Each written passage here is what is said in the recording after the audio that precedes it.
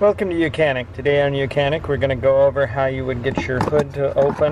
So this is the hood release lever here. Well, there should be a lever on here. It's missing because it's been broken. And so we're going to go over how you can be able to get your hood open so that you can be able to do things in there. And then also have how you replace this. So to get it open, you can either use, I got this pick tool. You can kind of, that doesn't go very deep there. But if you can get it in here, you can grab and you can pull. That don't work so well. So really, if you get a nice good pair of pliers on this, just grip around it.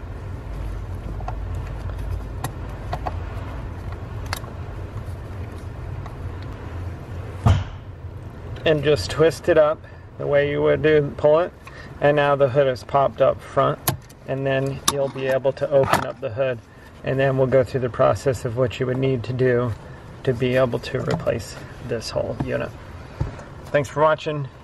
And this is a 2013 Ford Fusion.